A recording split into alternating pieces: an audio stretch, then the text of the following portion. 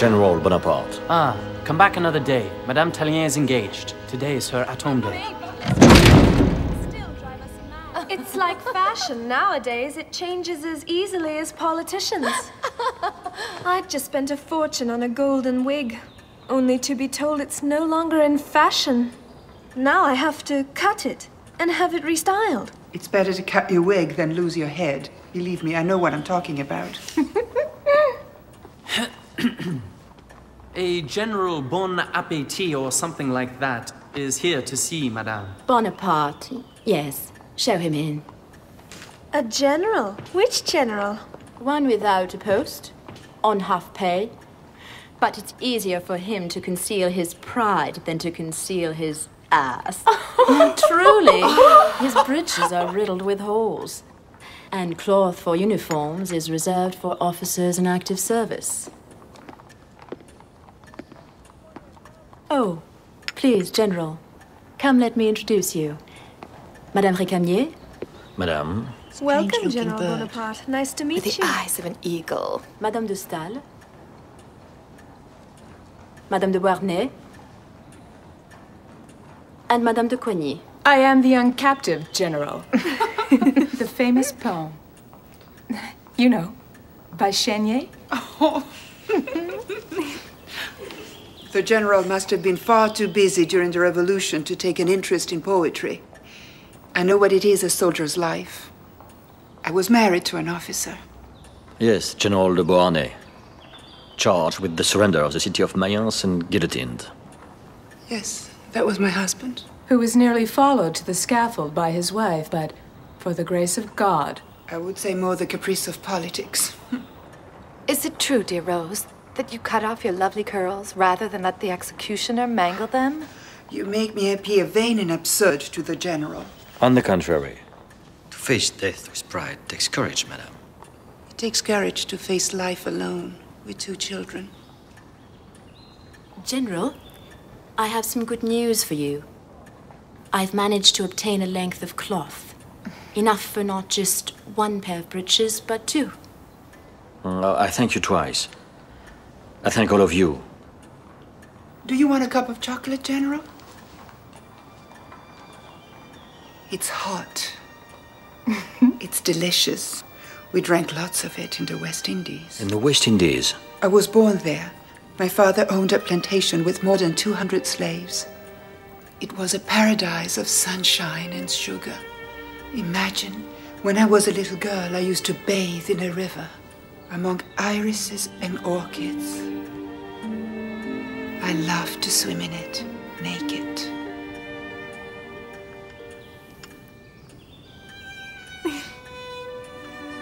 I come from an island too, madame. But the women there rarely bathe. And when they do, it's fully dressed, all in black. Thank you again. General. General. General. General, I've shocked you. A soldier shocked by ladies' words. It was not the words, madame. It was the image they evoked. The image of a little girl frolicking in the sun? Of a woman, naked. Beautiful image of you. Now I'm the one who's shocked. You shouldn't have taken the risk. The risk? Of being alone with me and the feelings you have aroused. You wouldn't there. No, not here, not now, but tomorrow when I see you again. Because you presume you'll see me again. Yes, I will. Won't I? At what time tomorrow?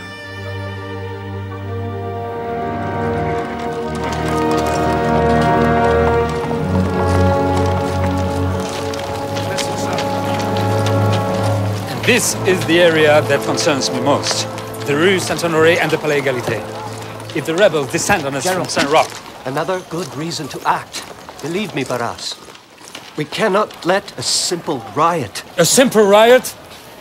Is that what you call 25,000 royalists storming the assembly to seize the deputies and destroy the republic? What forces do you have? Your name again? General Bonaparte, currently without a command. Ah, Bonaparte. Artillery, wasn't it? Right then. We have 4,000 men from the camp at Sablon under General Menou. 4,000 against 25,000. No cannons? General Menou left them in Sablon with the excuse that they would slow him down. We need that artillery. Tell squadron leader Murat to retrieve those cannons. He's a human tidal wave. Nothing can stand in his way. At the moment, we have the artillery. We will position it like this. One battery here, another one here, another one on this bridge in line, and another one here. If the cannons come through, you'll take command of them. I warn you, citizen, that I follow a pledge. To its end or mine. Don't ask me to answer for any blood that's shed. If I draw my sword, it will remain drawn until the order of the Republic is restored. What is the date? It's midnight, so it's now the 13th of Vendémiaire. Your appointment as Chief of Staff. It's up to you now.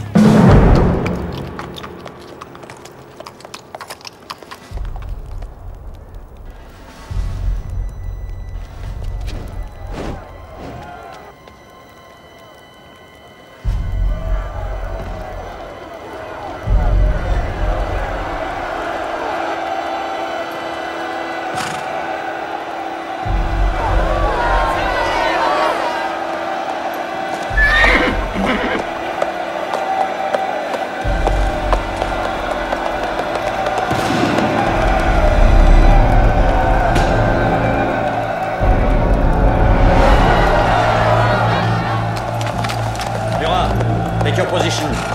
Follow me, men!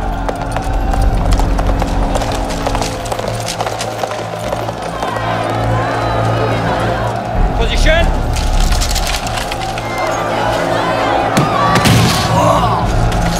Aim!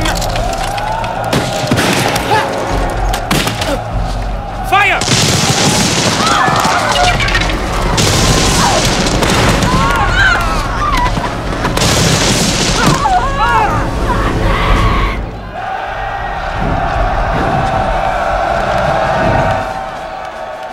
Forward!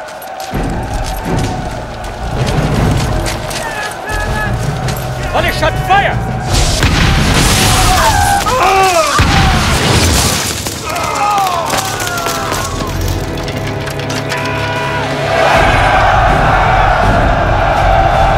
Grenadier! Fire!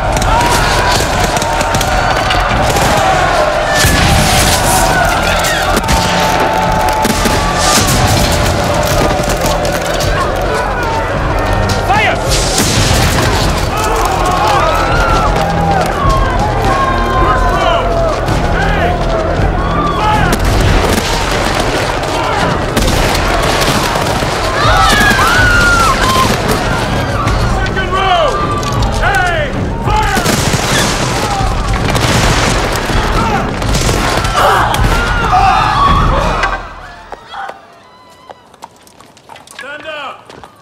Forward!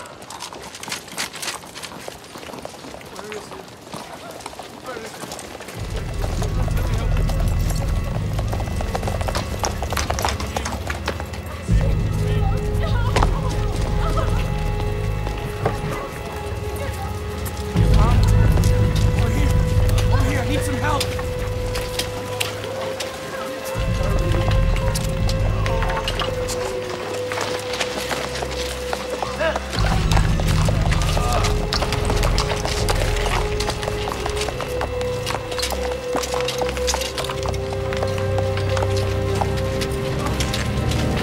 Slaughterhouse.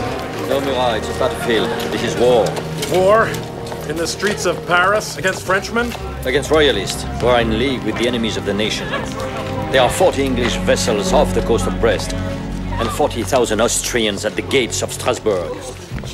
They are waiting for the Republic to be overthrown. They are waiting to invade France. This will not happen. I'm General of the Republic, and I will not let it.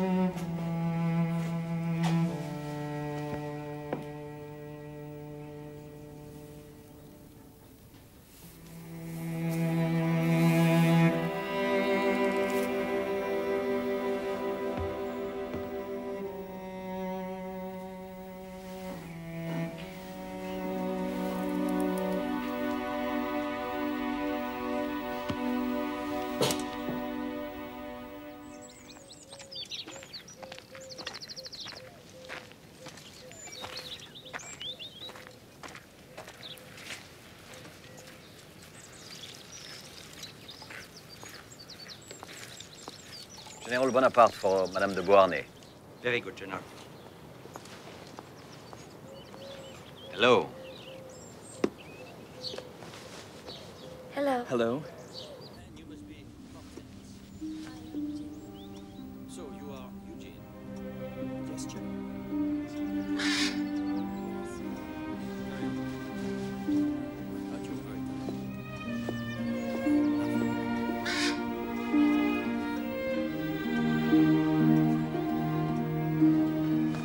Have an opinion. That's funny. Good morning, General.